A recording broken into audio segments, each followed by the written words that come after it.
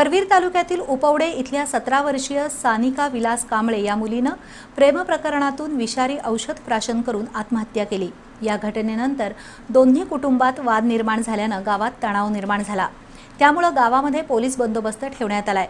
दरम्यान दोन्ही कुटुंबाकडून परस्पर विरोधी करवीर पोलीसमध्ये तक्रारी दाखल झाल्या आहेत। करवीर तालुक्यातील उपवडे इथल्या सानिकानं नुकतीच 10वीची परीक्षा दिली आहे। गावातीलच ओंकार बाळासो पाटील आणि सानिका कांबळे यांचं प्रेम प्रकरण होतं। ओंकारनं सानिकाला नवीन मोबाईल घेऊन दिला होता।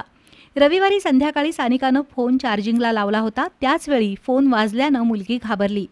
आपल्या प्रियकराकडून मोबाईल फोन घेतल्याचं तिने सांगितलं। या प्रकारानंतर सानिका घाबरली होती। रविवारी रात्री 10:30च्या सुमारास तिनं विषारी औषध प्राशन केलं। तातडीनं तिला उपचारासाठी CPR मध्ये आणलं, मात्र उपचारादरम्यान तिचा मृत्यू झाला। आज सकाळी सानिकाचा मृतदेह गावाकडे आणण्यापूर्वी त्या मुलाच्या आई-वडिलांना मारहाण झाली। त्यानंतर गावामध्ये तणाव निर्माण झाल्यामुळे दिवसभर पोलीस बंदोबस्त ठेवला होता।